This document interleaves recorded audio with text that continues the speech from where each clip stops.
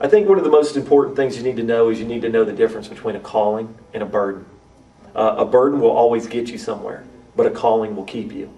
And so what I would say to somebody who is wanting to, they feel God's calling them, whether it's here to the States as a missionary, a stateside missionary, or overseas missionary, is to visit where they feel God's calling them.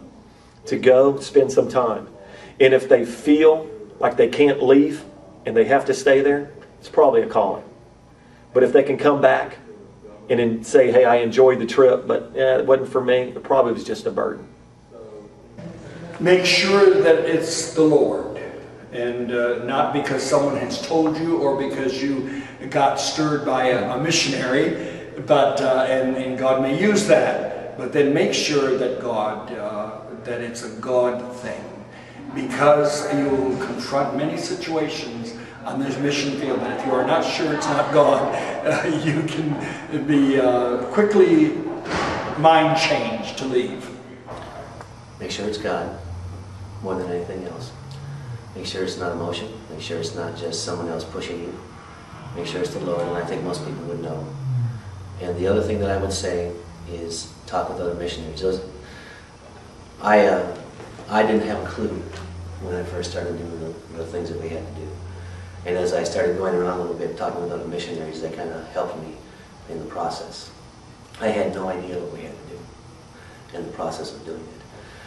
And they helped me immensely. So get together with some other missionaries if it's possible, and help them to, or have them mentor you or help you through the process. And just make sure it's God. I mean, that's the most important thing.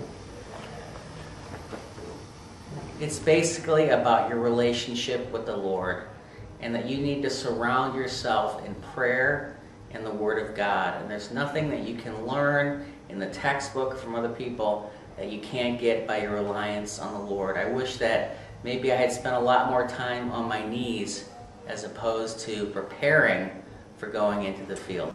Well, I would say that in missionary service, you could have a nervous breakdown if you're not called.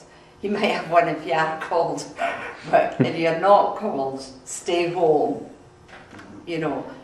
And I don't believe people that don't do it before in their own country can do it anywhere else. You have to do it where you are, college, school, whatever. It starts at home. That's at the door.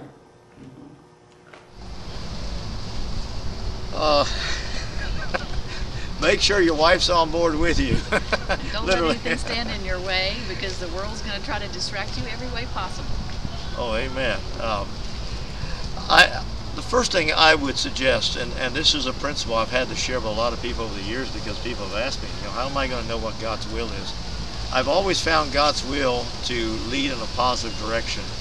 It's simple to say, the devil will do all he can to prevent you from doing the right thing. God will at times prevent you from doing the wrong thing.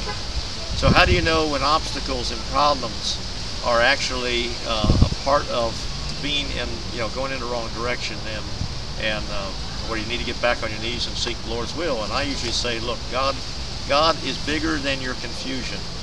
If you're struggling with it, wrestling with it, you're not sure, what does this mean? Why am I having so many problems that this is what God wants me to do? Just remember that God is big enough to carry you through that process.